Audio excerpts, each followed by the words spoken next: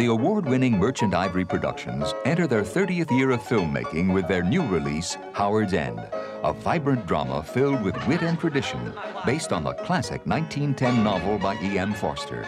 Miss Schlegel expects me to act as house agent for her. I want a new home in September, and someone must find it. I can't. Do you know of anything, Percy? Can't say I do. I wish you would give us Howard's End. Howard's End, I'm afraid, is low. It's about inheritance, and it's about empire, the revolution in England, the social revolution that goes on. Howard's End stars acclaimed British actors Anthony Hopkins, Vanessa Redgrave, Helena Bonham Carter, Emma Thompson, James Wilby, and introduces Samuel West. I've been reading The Ordeal of Richard Feverel. Yes, I remember. There's that chapter where Richard walks all night. In a forest by moonlight. Yes, and Margaret, what's that wonderful? Oh, I know. I know exactly what you mean. Yes, the forest drooped glimmeringly. Howard's End celebrates Merchant Ivory Productions' 30th anniversary in the movies. Producer Ismail Merchant and director James Ivory's cinematic collaborations include such superbly well-acted dramas as Heat and Dust, Mr. and Mrs. Bridge, and the E.M. Forster film adaptations of Morris and the Academy Award-winning A Room with a View. In Howard's End, written by longtime Merchant Ivory collaborator and Oscar winner Ruth Prauer-Jabvala, the filmmakers return to the Edwardian age of Forster's England.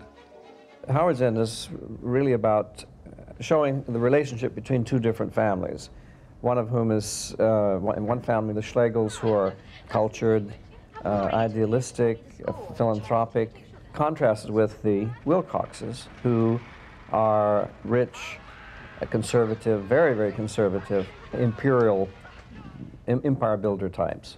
We never discuss at Howard's End, except perhaps sport. Oh, but you should.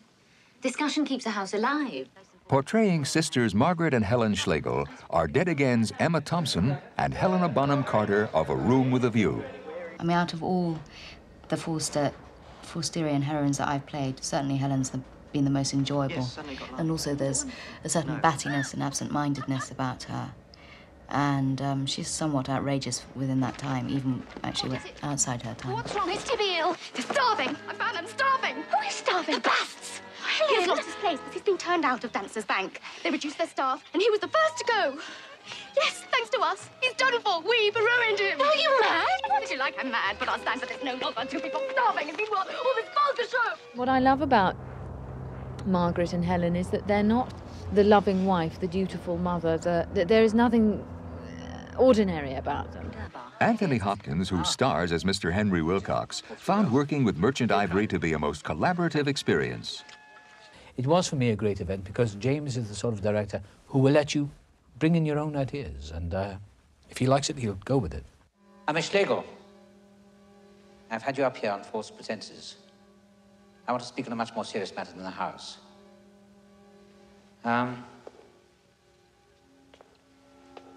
Do you think you could be induced to share?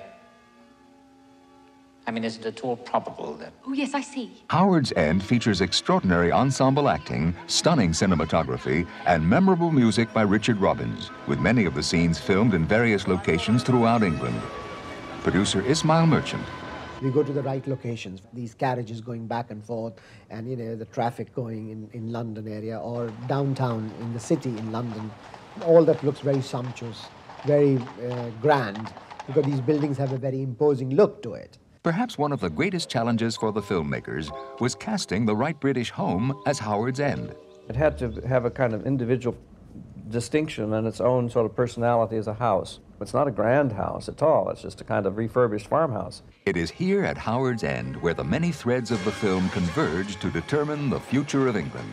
We are so lucky that, you know, a celebration of 30 years of Merchant Ivory, we have focused on a film that is perfect in every way.